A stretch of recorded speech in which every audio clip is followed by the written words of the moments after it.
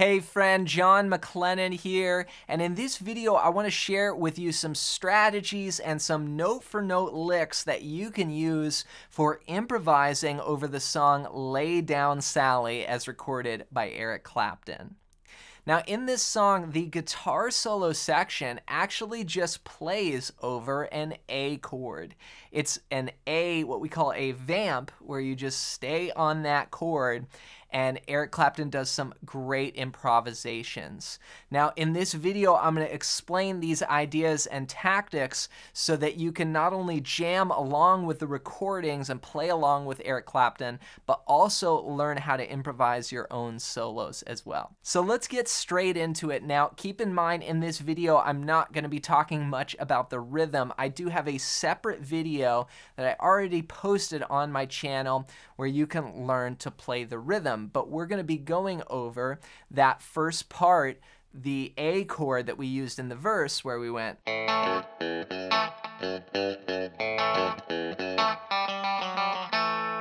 So that's what we're soloing over, and again, it's all over an A chord. Here is the first lick. A 1, 2, 3, 4.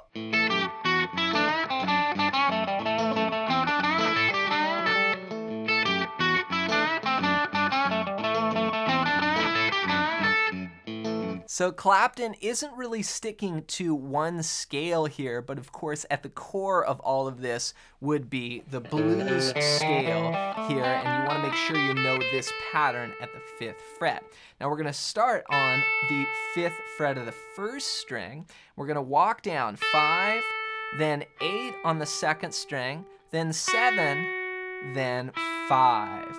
Then we'll finish that first measure with a bend, bending up the 7th fret on the 3rd string. So it's gonna go. And you can see he's already breaking the rules and not following just one scale. So that's 5, 8, 7, 5, 7. Then we'll go 5, 7, 7, 5, 7, 5, 7. That's on the 4th string there, that last 7, 5, 7. So it's.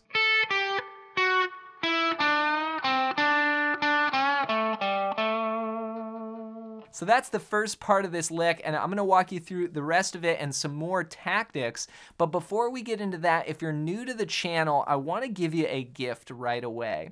Let me ask you, have you ever struggled getting your guitar in tune without a tuner? I know for me, this is something that I struggled with for way too long.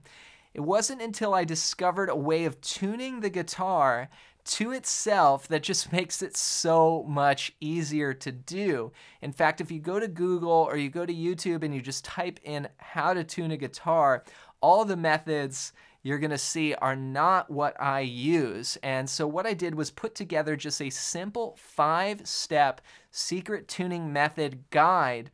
It details out these 5 steps on how you can learn to get your guitar in tune right away without a tuner. I want to give this to you completely for free. And once you start applying these steps, if you've tried tuning by ear before and struggled, that's exactly where I was, and I want to show you how I overcame that with just these 5 simple steps. Just go to johnmclennan.com/tuning, and you can download it right there as my gift to you and always get your guitar right in tune without a tuner. All right, so walking down, we have 5, 8, 7, 5, 7 with a bend, 5, 7, 7, 5, 7, 5, 7.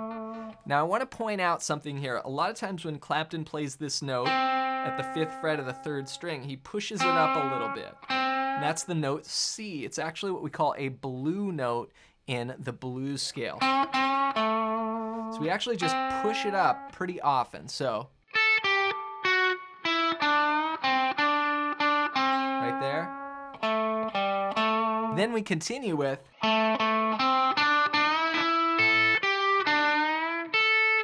So that is 7 on the 4th string 3 times. Then 5, 7 on the 3rd string with a bend.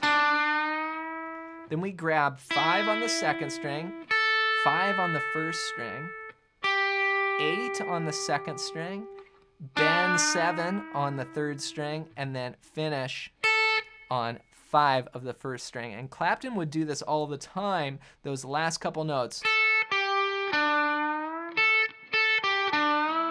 In fact, you hear him play that in Crossroads, the solo that he did with Cream live. So all together, the lick is going to go 3, 4, 1.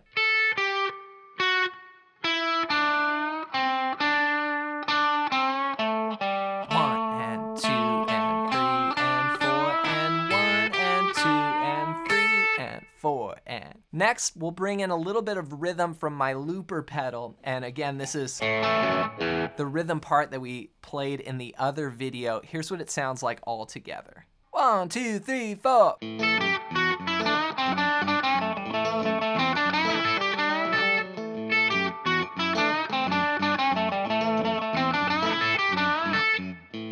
Example number 2 gets almost a little jazzier sounding. We're going to start out on the 5th fret of the 2nd string and go 5, then 8 on the 1st string, 5, 7, 5, then 8, 7 on the 2nd string. So it's going to go 1, then 5, 7 on the 3rd string. Then we do a pre-bend, and that's bending up the 7th fret of the 3rd string, releasing it down, and then the 5th fret with a little pull, 7 on the 4th string. Then roll your finger over, grab 7 on the 3rd string, 5 on the 3rd string with a pull, then 7 on the 4th string, 7 on the 5th string, back to 7 on the 4th string. Then we'll end with 5, 7 on the 4th string, then on the 3rd string, 7, 5. So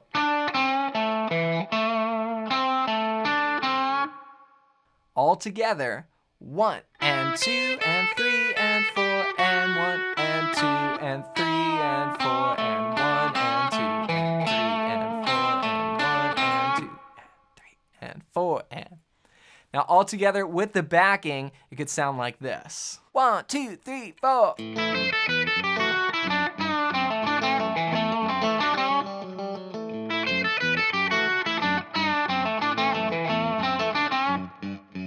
And for our 3rd and final lick, this one's a little easier. We're gonna move higher up the neck. 1, 2, 3, 4.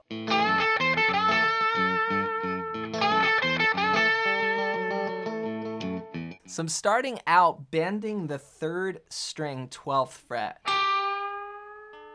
Then go 10, 13, 10 on the 2nd string. You could use index to pinky, or you could use index to ring. Then bend that 12th fret of the 3rd string, and then play 10 again on the 2nd string. Now the first bend is a little longer, and the second bend is a little shorter. Here's what it sounds like with the rhythm. 1, 2, 3, 4.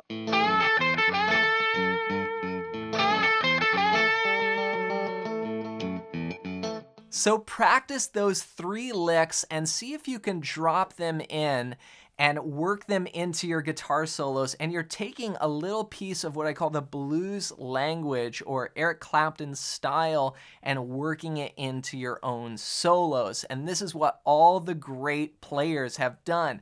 They looked to other players, they stole ideas, and then it became their influences. So have fun jamming on this song, and to really put this together anywhere on the neck, grab my fretboard guide at the link in the description, or just go to johnmclennan.com/fretboard guide.